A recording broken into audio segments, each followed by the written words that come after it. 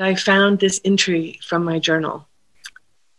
Quote, orange wings flapping in the darkness, monarch butterflies are migrating across North America, south to the creases in the mountains of central Mexico, Michoacan. They fly 15,000 feet above the earth to Sierra Pelon, an active transvolcanic range. Orange, black, monarchs wear the topography of flowing lava on their wings.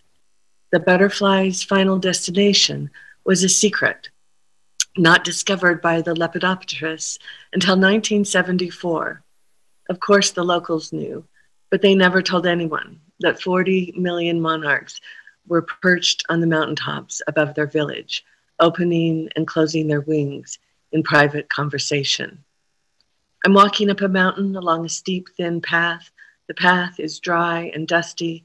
There are burning fields, cleared fields, from logging and farming that appear as quilted squares on the steep hillsides, gullies cut deep from rains, exposing red soil, erosion. A few monarchs are sipping nectar from roadside flowers, some called senecio. We pass men on the trail who remove monarchs from the path. They pick them up, blow the dust off their wings, and place them in sunlight, safe from foot traffic. This is their job. This is their work. I stop. I think I hear rain. We continue walking until the forest darkens, cools. Suddenly, we look up through a canopy of wings, wings fanning the air, creating the sound of rain, the sound of wind. It is the sound of wings, butterfly wings. The fir trees are laying down their arms.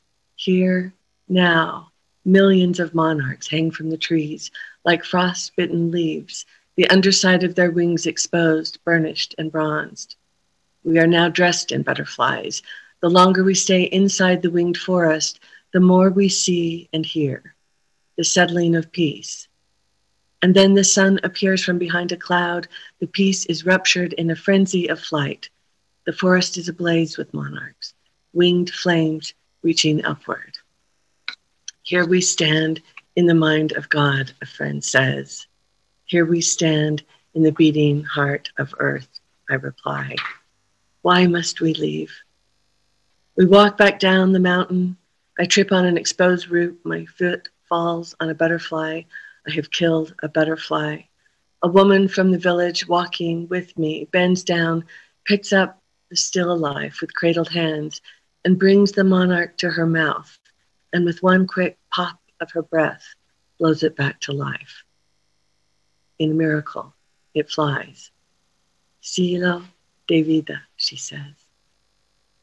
Now, more than 25 years later, if only it was that simple. On August 28th of last year in 2020, it rained in Fargo, North Dakota, but it was not a generative rain. It was a rain of thousands of dead monarch butterflies on the sidewalks, streets, and playgrounds in this Midwestern city. Residents awoke to what they called a monarch massacre and spoke of picking up hundreds of fallen monarchs.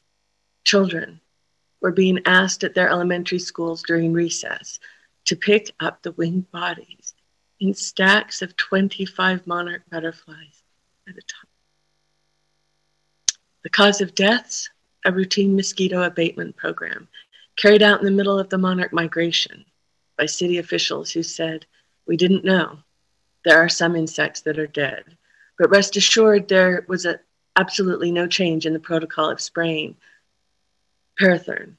Same chemical, they said, same product, same airplane, same process and procedures we've used for the past 10 years, unquote. The city official called it, quote, an unfortunate side effect, unquote. What is the side effect of children stacking the bodies of monarchs on their playground? What is the side effect of grief? When a generation earlier, children were known to look out the window of their apartment buildings and witness the wonder and awe of millions of monarchs flying through Manhattan. Or in rural America, when children were accompanied to school with monarch butterflies floating along their side while walking through fields of milkweed. As Eva mentioned, in January of this year, During the 24th Western Monarch count, nearly 100 volunteers donned their masks in the middle of a pandemic to carefully survey groves of trees on the California and northern Baja coast for monarchs. They surveyed 246 sites. Sadly, to their surprise and dismay, only 1,914 monarchs were counted, a shocking 99.9% decline since the 1980s. Counts from 2017 to 2019 were around 30,000. Now, a year later, barely 2,000 individuals. We are, in fact, as Jay reminded us, witnessing the rapid collapse of the Western migration of insects, and in this case, monarch butterflies. Monarchs now flutter on the threshold of extinction. A migration of millions of monarchs reduced to 2,000 in a few decades. Where is our outrage? Where is our grief?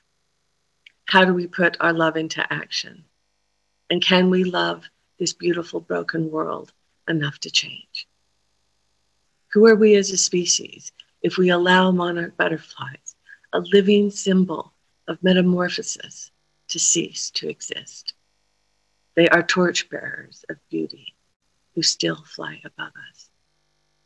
Homero Aridjis writes in his poem To a Monarch Butterfly, "You who go through the day like a winged tiger, burning as you fly, tell me what supernatural life is painted on your wings, so that after this life I may see you in my night." Tú que vas por el día como un tigre alado, quemándote en tu vuelo, dime qué vida sobrenatural está pintada en tus alas, para que después de esta vida pueda verte en mi noche.